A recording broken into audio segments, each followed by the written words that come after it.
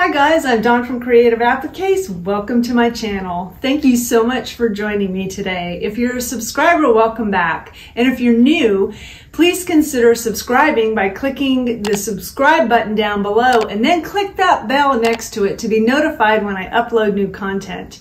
On my channel, we talk all things machine embroidery, tips, tricks, ideas, ways to make it more fun, less expensive, and all things about machine embroidery. In today's video, I have a super fun new font that I wanted to share with you, and I wanted to let you know how to do this. So, it is a new font that uses yarn. I have it available in print as well as script. So if you want to learn how to do this, the ins and outs and what to use and how to do it, stay tuned.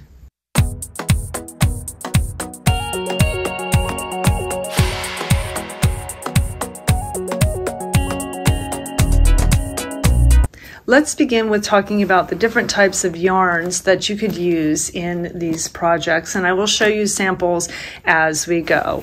So the first one I started playing with was this sparkle chenille yarn.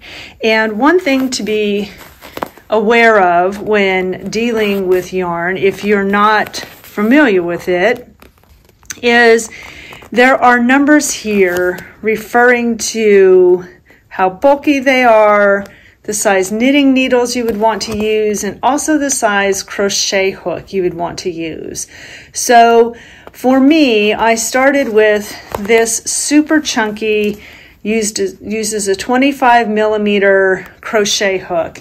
And I used it on these 3-inch letters. And I think that turned out really nicely. I like the thickness of it. I like how it looks and adds that dimension and loft with it.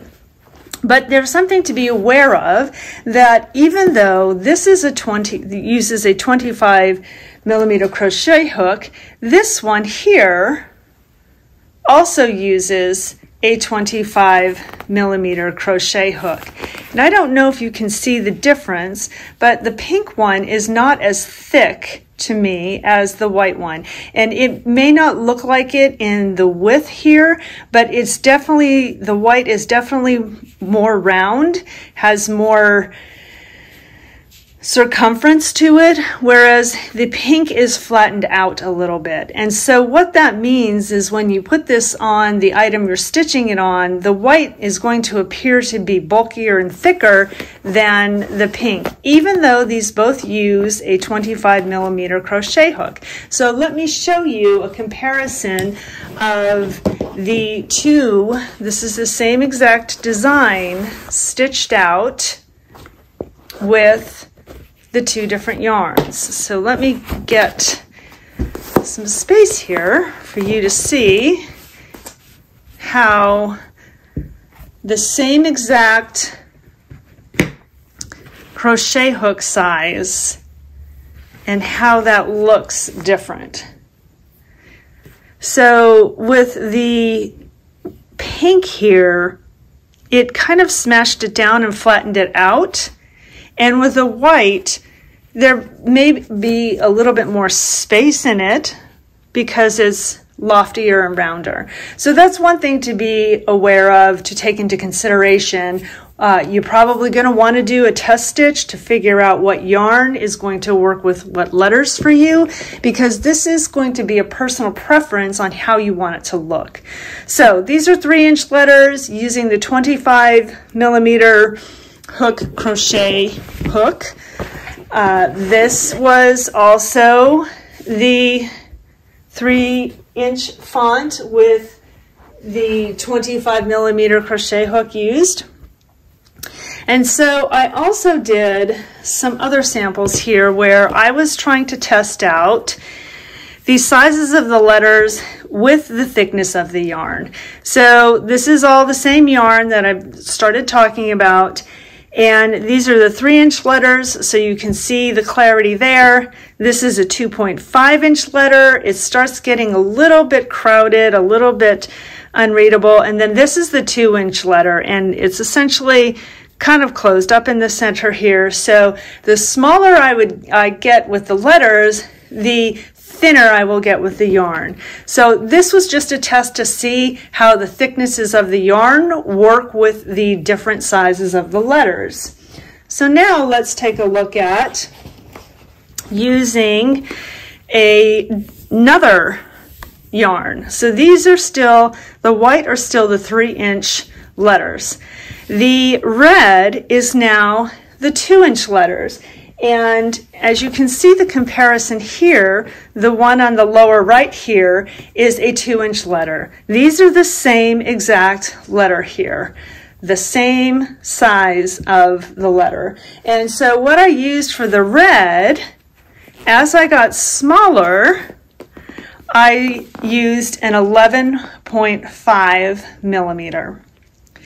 So this one here is thinner, and it shows up better with the size of the letters. Now, if you're going larger than 3 inches, 4 inches, 5 inches, 6 inches, 7 inches, the 25 millimeter, I'm sure is going to be absolutely fine in all of those. But I started small so I can see the comparison of the different weights of yarn. Another yarn that I don't have here, but that might be good as well, is maybe a 15 millimeter. 15 millimeter might work well in the 2.5-inch letters, whereas I feel like the 11.5 millimeter works well for the 2-inch letters. Now let's show you one last comparison here on thicknesses of yarn. Again, this is the 3-inch letter with a 25 millimeter. This is a 2.5-inch letter with the 11.5 millimeter, and this is the 2-inch letter with a 8 millimeter. So you can see how thin this yarn ended up being, and how it essentially just got matted down by the stitching, and it even frayed all the way away. So this is another one that worked somewhat better, but you can still see all of the stitching on there, which if you prefer that look, that's fine. There's nothing wrong with it. It's just a preference on the look you want to have. But to be aware, the thinner you get with the yarn, the more likely it will be that you will not get the yarn caught in the stitching. And so that could present a possible risk there, that the yarn is not going to get caught stitched right in the middle of it, and therefore could pull away.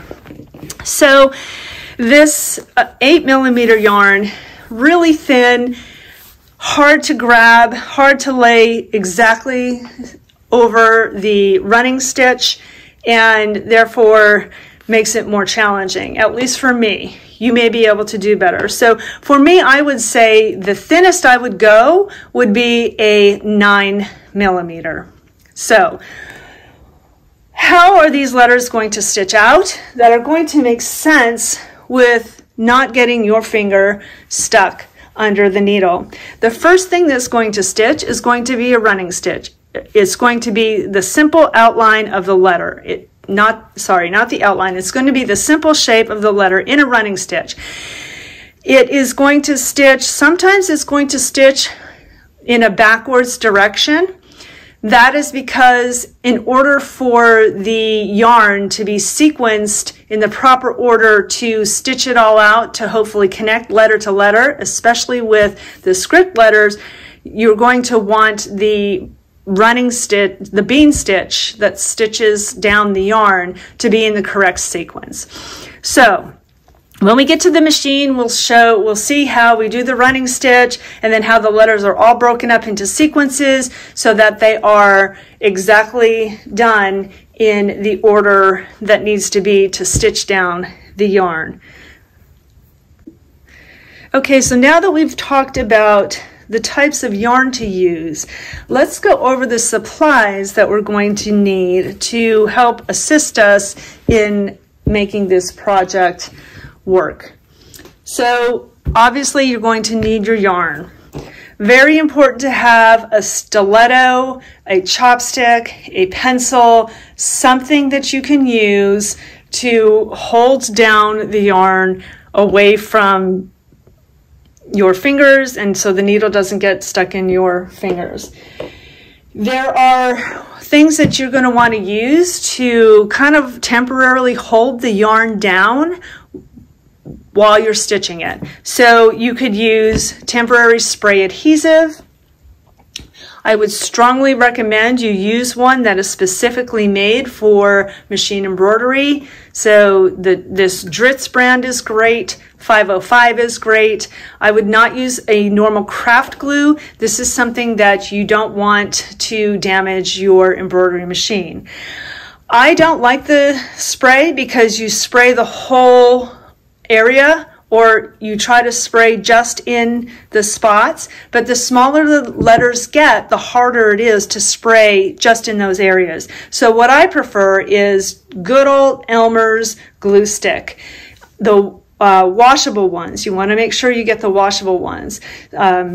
I washed every single one of these pieces to see how that they would wash and make sure that they didn't fray, come apart, the yarn come out from the stitching, all of that. I washed them, normal washing in the washing machine, and I dried them on low heat, and this is how it turned out. Perfectly fine.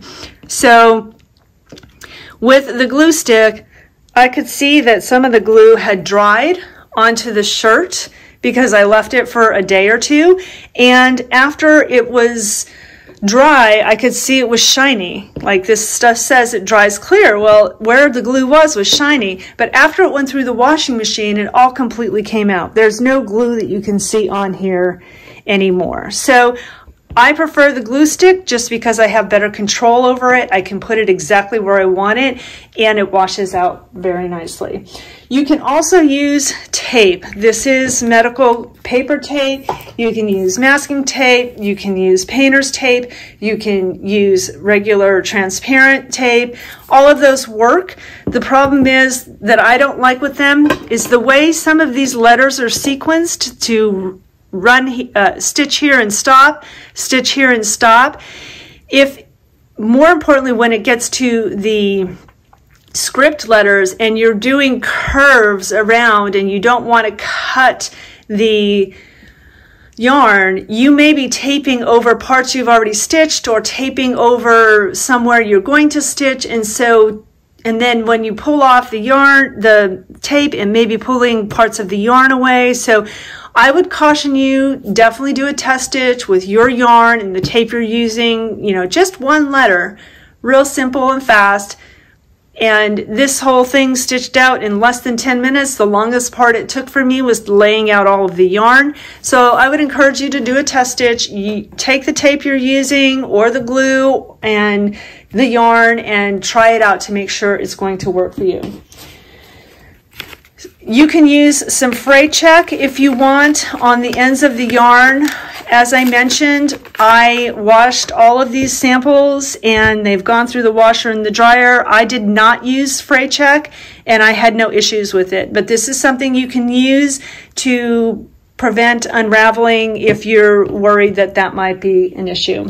And then the next thing you're going to need is a little vacuum to vacuum up the pieces when you cut between the shapes of the letters, the areas of the letters like the E.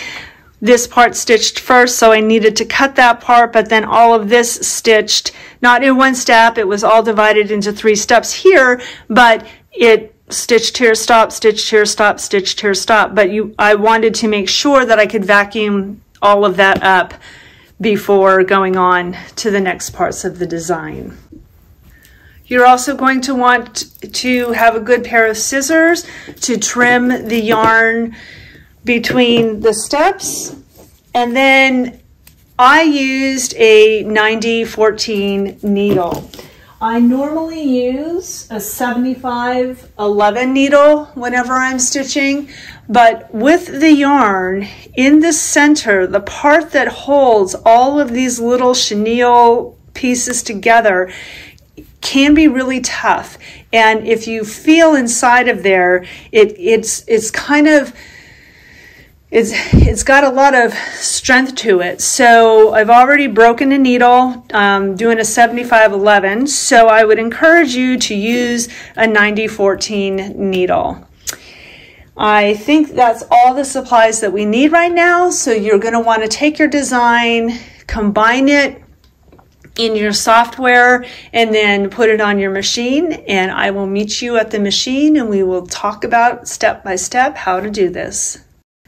One thing I wanted to mention is I've seen people in Facebook groups doing this who have multi-needle machines. And when you have a multi-needle machine, the presser foot tends to stay up higher than it does on a single needle machine. So I wanted to make this video for you all you single needle users out there, all you single ladies, so that we can learn how to do this on these single needle embroidery machine. With a multi-needle machine, you probably don't have to worry about the height of your presser foot, but with a single needle you do, and so that is a very important point that we'll talk about when we get to the machine. Okay, so here we are at the machine. We loaded the design to the machine, hooped our stabilizer, our fabric, our shirt, whatever we're stitching on, and there are two very important points we need to take care of first before we start this. So now this is going to be different on every machine that there is, but the two settings that we need to change. So we're going to go into the machine setting, and I am going to change the embroidery foot height. Right now, the default is set at 0.06 inches. I want to raise the presser foot height as high as I possibly can. So I'm going to change it to 0.3. And I'm going to click on that, and that's going to raise the embroidery foot height. So we have clearance under there to not get stuck on the yarn. The second point we're going to do is we're going to adjust the embroidery speed, the speed that the machine is stitching at. So right now it's set at 1,050 stitches per minute. I'm going to slow it all the way down. So I'm going to slow it down to 350 stitches per minute. That is because I want to make sure that it goes slowly, and in case it does get caught, I haven't had it get caught yet, but in case it does get caught on the yarn, that I can slow it down or stop it immediately and not get in too much of trouble. Okay, so now we click OK, and we're going to go back to the design. Okay, so I started stitching this out already, but I'm going to go back and start the design over because I want to show you something. Each letter is going to stitch in a specific sequence, and when you receive this file, you will receive a PDF that shows you the order in which the font stitches. So the first step will be a simple basic running stitch. That simple basic running stitch is going to stitch maybe in 1, 2, or 3 steps, but it's just going to be a running stitch. That is going to show you where you need to place the yarn down. So it may not make sense in the order it is the direction it is stitching. So with like this H here, you see it is starting at the end of the letter and it is stitching backwards. So with cursive, and if you were writing this, it would not be stitching, you would not be writing it in this direction. The reason why it is sequenced like this, which is essentially backwards, is because when you place, the next step that you're going to do is be placing down the yarn, and when you place down the yarn, you want the letter to stitch in the correct order. So now we're going to fast forward as this stitches all the way through all the letters in the word hello. This part for the running stitch is going to stitch really quickly because, as I said, it's just a running stitch. Once you place the yarn down, it is going to stitch in multiple sections for each letter, and you can refer to the printout that comes with the design. but each letter is going to stitch out a triple bean stitch in multiple sections. So it's going to give you the opportunity to stop and start between sections of the letters.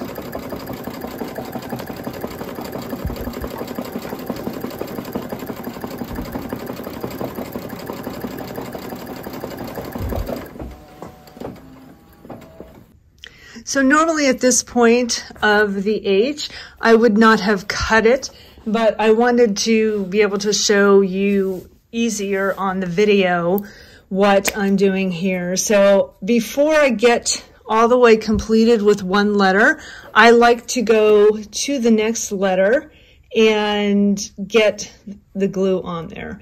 So obviously this goes a lot faster when you're not stopping and talking.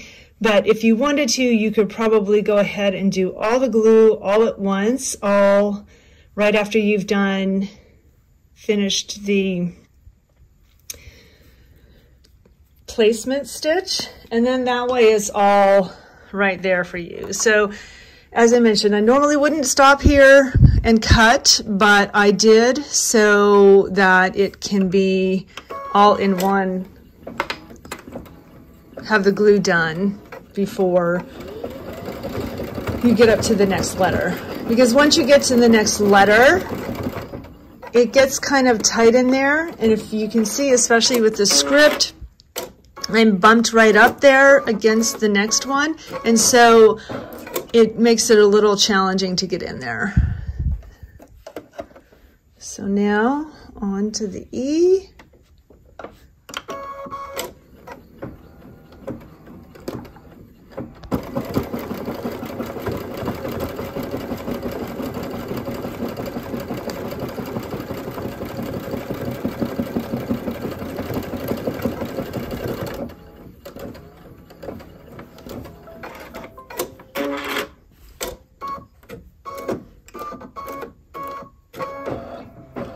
So with the machine slowed down this slow, it makes it easier to be able to go in there and shift the yarn as it's stitching in case it rolled out of the way, as we mentioned earlier.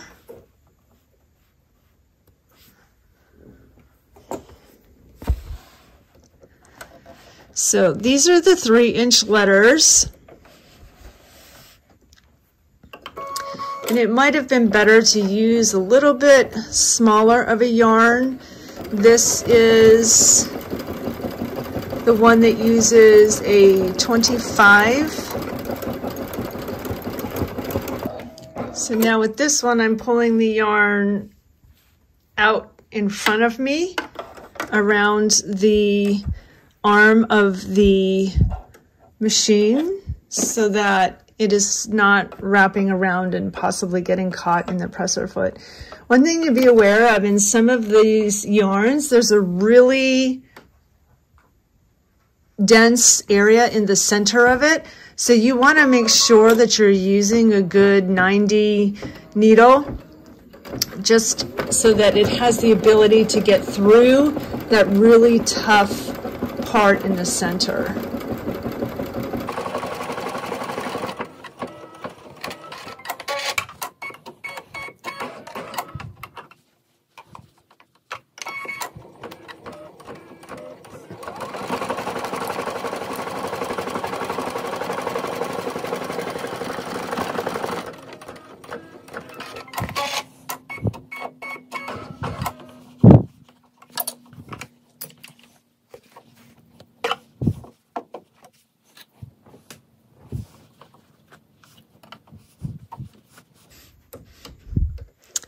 And again, you can tape this down if you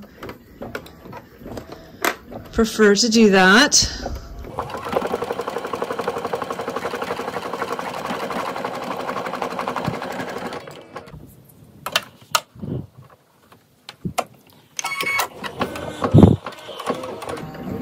And just take it slow. You just want to make sure that you're keeping the yarn out of the way of the arm of the embroidery machine.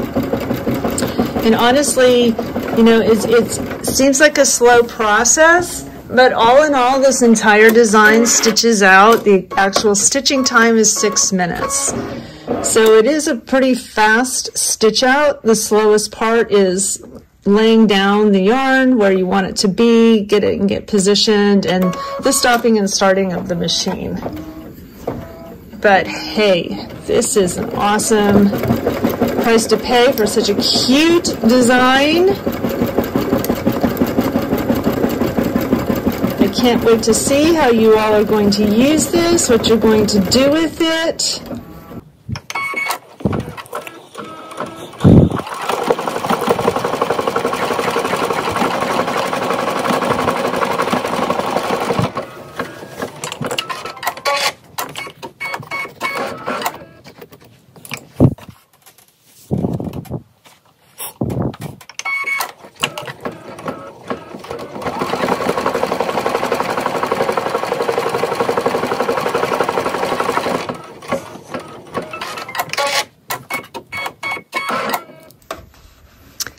So I'm going to cut here because of where the O picks up, and I don't want to put the piece here and then wrap it around and go back around there because that's going to be a lot. So I cut it off, and it will cover the end here of the L, but it will also cover the top part of the O there when we get to the top circle part.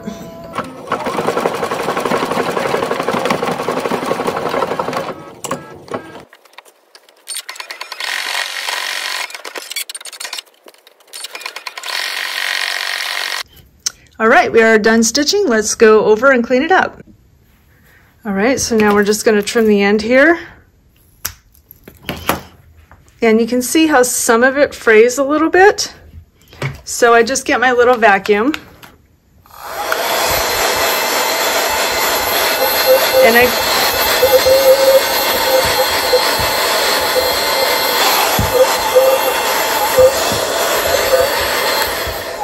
And I just vacuum the end pieces. So here the H got covered, so that wasn't such a big deal. And the end of the O got covered too. So this is really kind of the only raw end. Now, one of the things I like to do with the stiletto is just take it and run it against where I can see where the stitching was to kind of fluff it up. Don't want to pull it, pull the threads, pull the yarn, create snags, but so this was the 3-inch letters that I used, and the yarn that I used was used the 25 millimeter crochet hook, and so it's considered jumbo. So I kind of think it's a little bit too thick to see the letters, so I might have stepped down one more level to maybe a 15 millimeter on these 3-inch letters, but it is all preference. So it just depends on you and what you like the best. So I would love to know in the comments down below what you think of this fun new font. We have it in both script and print, which the print is uppercase and lowercase, along with the script is also uppercase and lowercase. And it is coming in a variety of sizes from 2 inches all the way up to 7 inches. I hope you enjoyed this video today, guys. Please leave a comment down below letting me know what you think of this new font. I'm going to have lots more designs with the yarn. They're so much fun to make. They're really quick to make. They have a fresh new look to them, and I think they're just going to be very popular with a lot of different styles. Let me know if you like the font, if you want to try it, what worked for you, and please, when you've stitched it out, please join my Facebook group, Creative Appliques Embroidery Fans, and share your projects. We give away gift cards to the website every month, $20, and come share your projects using Creative Applique Designs, and you could win some free money to the website. So thank you so much for taking the time out of your day to join me. I hope you enjoyed this video. Please give it a thumbs up if you liked it, so I know you like my content and I will continue making more. Oh, and make sure you click that subscribe button and the bell right next to it to be notified when I upload new content. Thanks for taking the time to spend with me today, and until next time, make your life creative. Bye for now.